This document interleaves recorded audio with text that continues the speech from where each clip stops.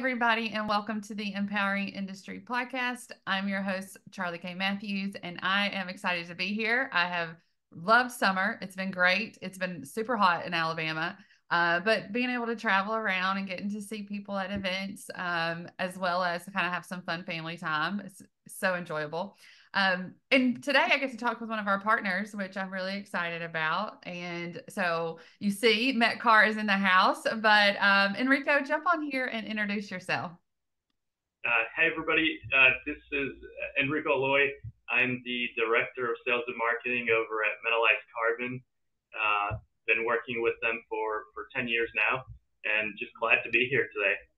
Definitely enjoying summer, too. We're getting into the 90s up in New York this week, so we'll be joining you. Yes, yes. Well, wonderful. And thank you so much for your time today. I'm really interested, there's so many different pathways that people get into our industry, but I'm curious about you. How did you stumble upon us? So I started, with my degree, starting out studying engineering. I had a degree in industrial engineering, and just started to look around for positions and found METCAR. I didn't really know much about the industry and definitely not much about carbon graphite. But as I got to learn more about the company and then started a position here, I was very intrigued and super interested by all the different applications and the impacts that our industry has on, day-to-day stuff that kind of in the background that people don't realize, but it has a huge impact. Yeah, and I'm curious, why did you choose engineering? Just growing up, that was one of the things that I liked and that I felt attracted to, putting together things, building things, bikes and motor scooters and whatnot. I definitely had a passion for motors. Call me a motorhead, I guess. But those are the things that drew me to it, and then getting a deeper understanding for those systems. Awesome. And so just a little bit about you. I mean, it always comes out in those questions, right? But I'm also curious about kind of that impact that you're making there at METCAR. So is there anything that kind of stands out from you as far as what you've achieved there once you kind of got into the industry? Sure. I think one of my biggest achievements that I really pride myself on here is developing a new material grade. So we are a materials company, and that's what we offer to our customers. So I was able to work with our engineering team here and the R&D department and come up with a new formula and a new grade that we hadn't made before. And obviously, if you make something, it needs to be solving a problem. And the problem that we solved was to get higher temperature resistance. So we had about a 15% improvement on anything that we previously had, which was pretty neat. And now it's being used out in the world and something that, I kind of had a hand in. So it's really interesting. That's amazing. And, I think I'm just thinking about the engineer here now. That's kind of the dream come true to be able to make something that people Yeah. use. So, congratulations there. Tell us a little bit though, for people maybe that are not in this industry too, or that are. What are some like projects that you work on, and what have you learned from just the projects that you're working on right now? Yeah, I mean, like I said earlier, carbon graphite and in our industry has so many impacts around the world and on day-to-day life. Uh, I'm trying to think of a specific one, but I guess internally something that I worked on was kind of building a new facility for us for some of our products that are used in that industry. So that happened about 2017-18, and I was just working on establishing the process and the procedure to get that facility up and running. So definitely understanding the importance of standardization and those types of lessons were definitely critical when you're starting something new that you don't have a lot of experience with. Standardizing and having a plan was obviously the key there. Well, I don't have a lot of experience in carbon graphite materials, so, you're going to have to kind of explain it to me. But I understand it. as you know, you're making these materials, and like you said, like now they're lasting much longer. But what are some of the things that stand out about your materials? Sure. I guess our standout characteristic, and it's something that the company has worked on for over 75 years, and how the company started, is the impregnation process, or the metallizing process. That's why our name is Metallized Carbon. So that's how the company started, and something that we've worked on and refined over the last 75 years. And then recently, the new addition that I mentioned earlier was to enhance that process further. But essentially, it gives our product the ability to be fully impregnated with whatever the metal required is for the application. In the case, let's say, food contact applications, where maybe we're handling a fluid that's going to be used in food.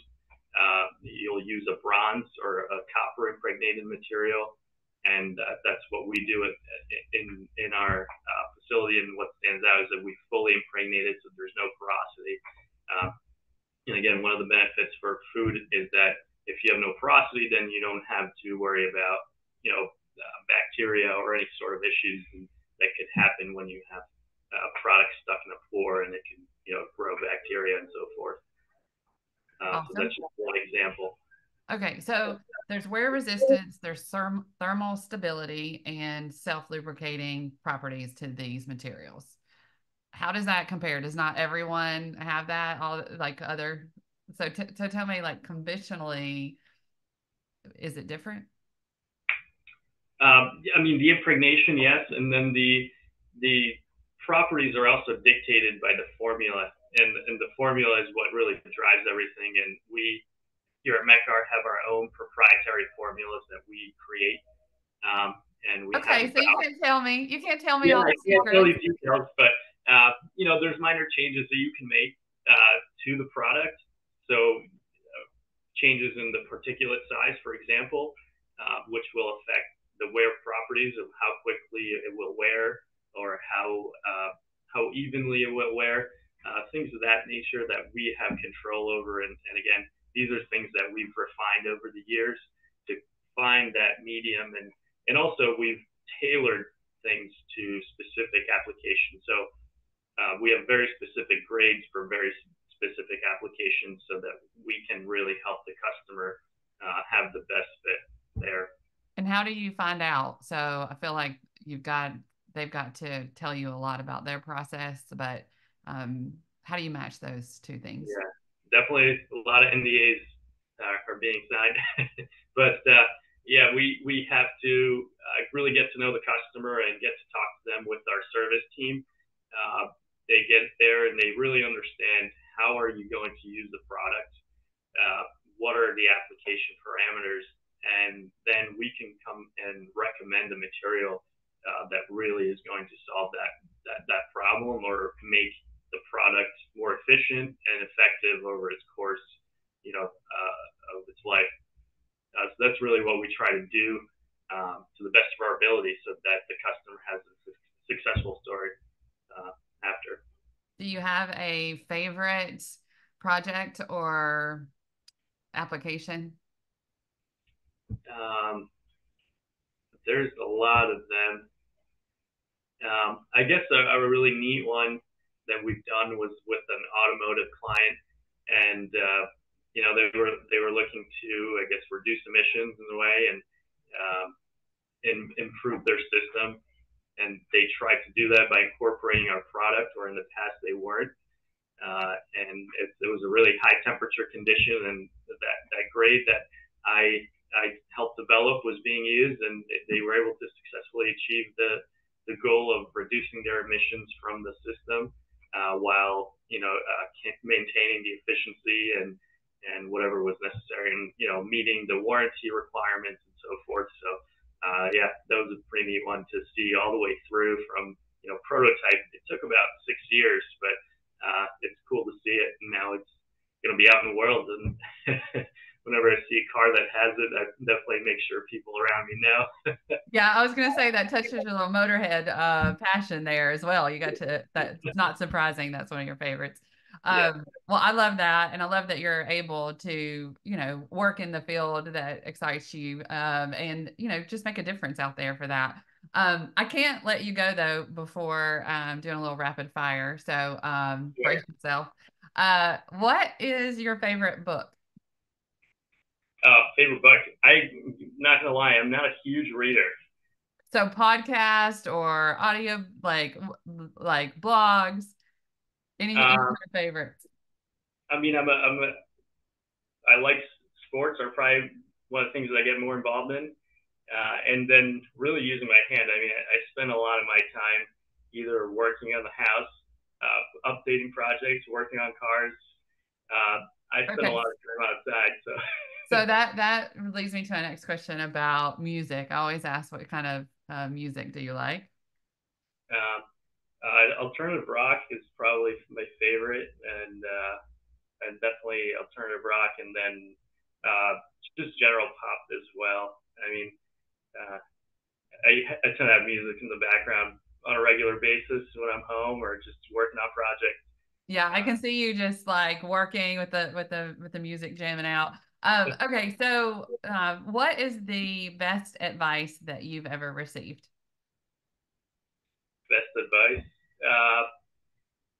I guess that you never know everything, and when you get into a situation, just before you make a decision or before you say something regarding that situation, make sure that you understand fully what is happening around it so that you can give the best answer possible to that situation. And that, Okay. try not to be closed minded, I guess, is what I was trying to say. Yeah, and then the last question I have for you is if you were talking to a young person coming into this industry, what advice would you give them?